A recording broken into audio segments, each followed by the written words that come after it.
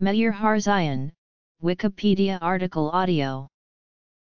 Meir Harzion was an Israeli military commando. Youth. Unit 101. 890th Paratroop Battalion. The Harzion Affair. End of career. 1967 and 1973 wars. Writing career. Late life and death. Articles. As a key member of Unit 101, he was highly praised by Chief of Staff Moshe Dayan, who described him as the finest of our commando soldiers, the best soldier ever to emerge in the IDF. Ariel Sharon described him as the elite of the elite. His 3-year military career was ended by injuries sustained in battle. Harzion was born in Herzliya in 1934, and was a third-generation Sabra. His mother, Sarah Goldenberg, had been born in Rishon LeZion to a mother who had been born in Jerusalem to a Sephardi Jewish family originally from Izmir, and a father who had been born in Romania and moved to Palestine with his parents as a child. Harzion's father, Eliyahu Horowitz, had moved to Palestine from Russia. When Harzion was 3 years old, the family moved to Rishpon, where his 2 sisters Shoshana and Rachel were born. When he was 14, his parents divorced, and Harzion moved to Kibbutz Ein Harod with his father, while his mother and sisters moved to Kibbutz Beit Alpha.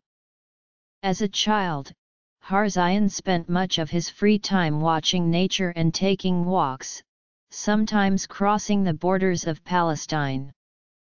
In 1949, he was briefly detained by Syrian authorities together with his 13-year-old sister, Shoshana, after being caught in Syrian territory east of Beit Shean. In 1951, 2 years later, they were both captured by a shepherd while on the Syrian side of the border. This time they were held prisoner in Damascus, and the 2 children were only released by the Syrian government after a month of negotiation by the UN and the governments of both countries, making international headlines.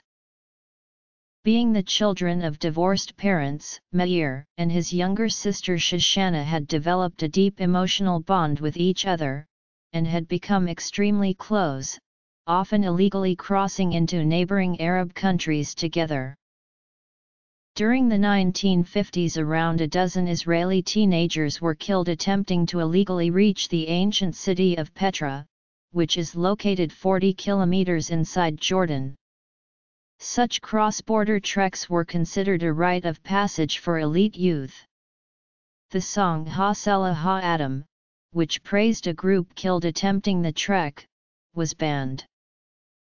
At the age of 18, Meir and his girlfriend managed to reach Petra at night, after 3 days of hiking, and crossing the Wadi Musa and climbing Mount Hor and bypassing an unpassable waterfall. They apparently slipped into the ancient city unnoticed, under the cover of darkness, before exploring the Nabatean palaces.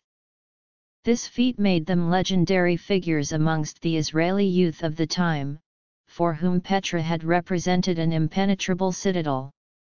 We had only a compass and a map on a small scale, but that was definitely enough to find our way to Petra, Harzion recalled.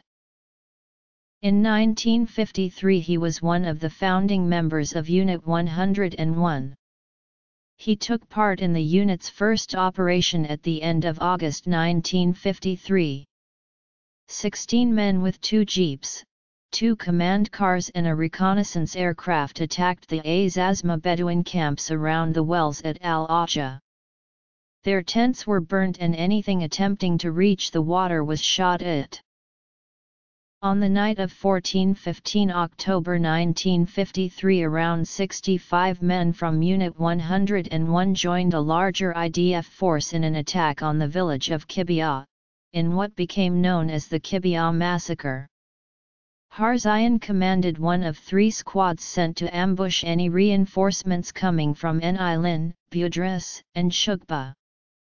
In another nighttime attack, 18-19 December 1953, 2 Unit 101 squads led by Harzayan ambushed a car on the Bethlehem to Hebron road. A Lebanese-born doctor serving in the Arab Legion, Mansour Awad, was killed.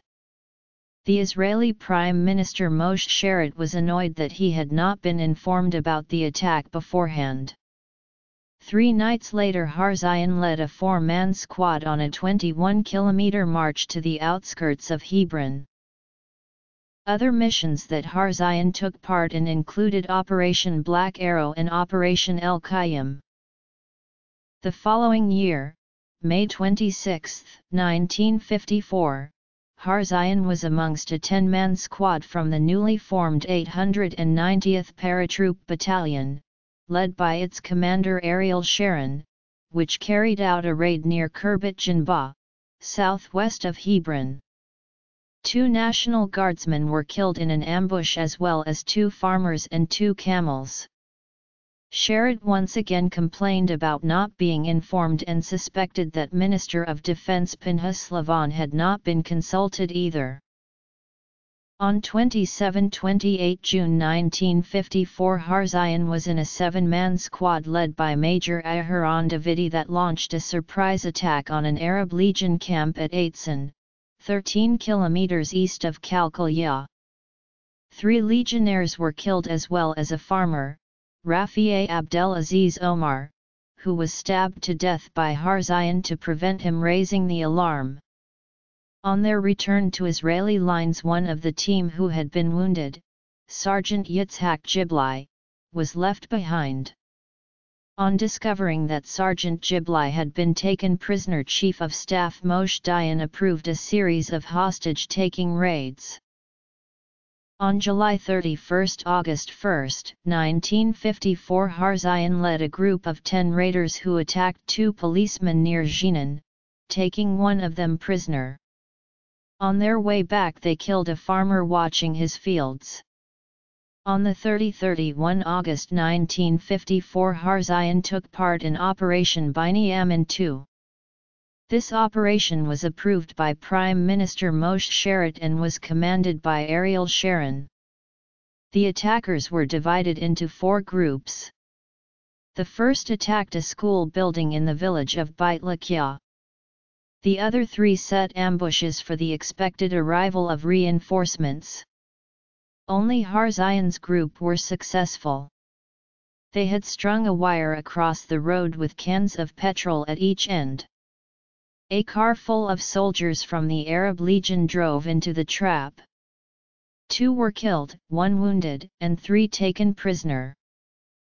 Sergeant Yitzhak Giblai was released on October 29, 1954, 4 months after being wounded and captured. In the middle of February 1955 Harzayan's sister, Shoshana, along with her boyfriend Oded Wegmeister from Degania Bet, both 18, were captured, abused and murdered by Bedouin tribesmen from Wadi Algar while on an illegal cross-border hike across the Judean desert on Jordanian territory.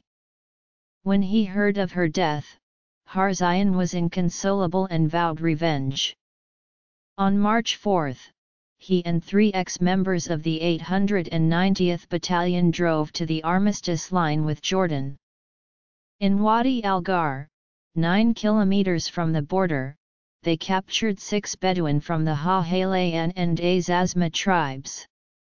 The prisoners were interrogated and 5 of them killed, 4 with knives and the 5th was shot. One of the dead was 16 years old.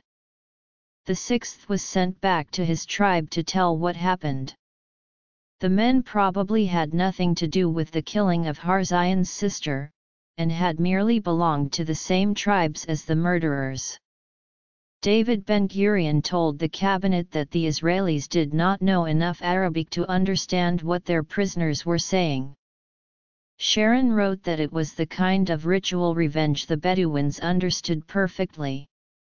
but the repercussions of what Harzayan had done were very 20th century.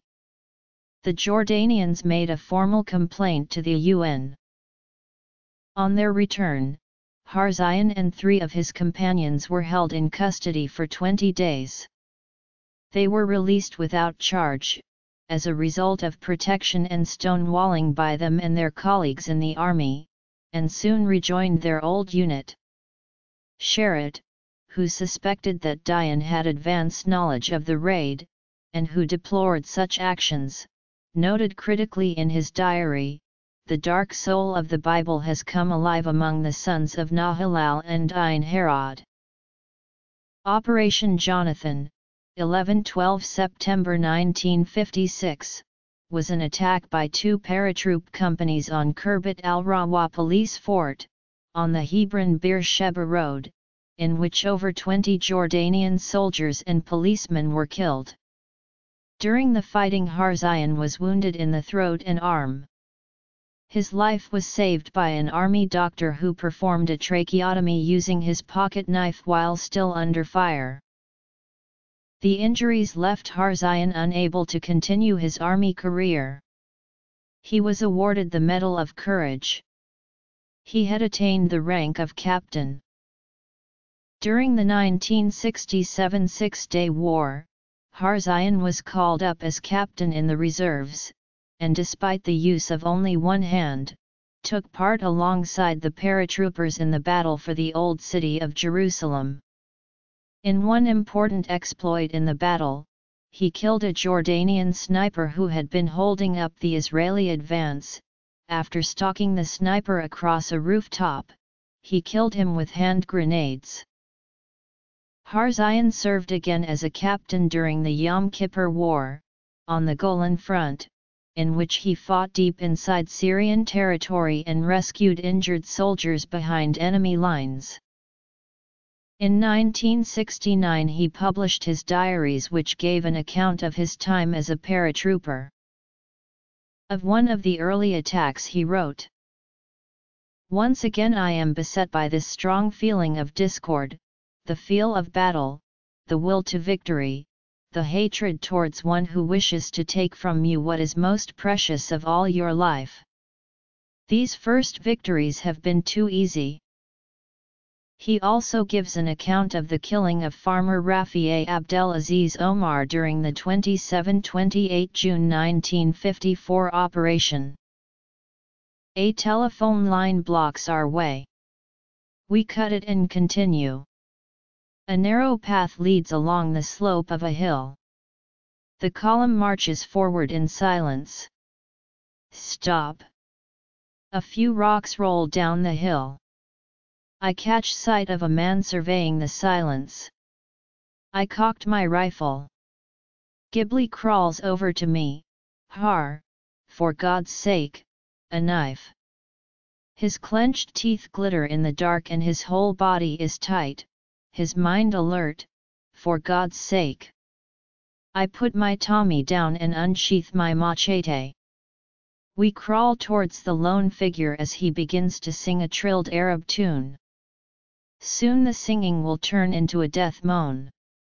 I am shaking, every muscle in my body is tense. This is my first experience with this type of weapon. Will I be able to do it? We draw closer. There he stands, only a few meters in front of us. We leap. Ghibli grabs him and I plunge the knife deep into his back. The blood pours over his striped cotton shirt. With not a second to lose, I react instinctively and stab him again. The body groans, struggles, and then becomes quiet and still. During the latter part of his life he lived in Ahuzat Shoshana, a farm built on a hilltop above the Jordan Valley, just north and in sight of Kibbutz Beit Alpha, right next to the ruins of the Crusader castle of Belvoir. The farm is named after his sister and her name is written on the gate to the farm. He became a right-wing writer and patron to movements such as Homs First. In 2005, he published criticisms of his former colleague Ariel Sharon for his policy of disengagement from Gaza. Harzayan died on March 14, 2014 from natural causes at the age of 80. Harzayan was buried in Kochov Hayarden Park. His funeral was attended by Prime Minister Benjamin Netanyahu, President Shimon Peres, Defense Minister Moshe Alon, and other ministers and dignitaries. Obituary: celebrated IDF soldier Meir Marzayan dies at 80, tabletmag.com, March 14, 2014.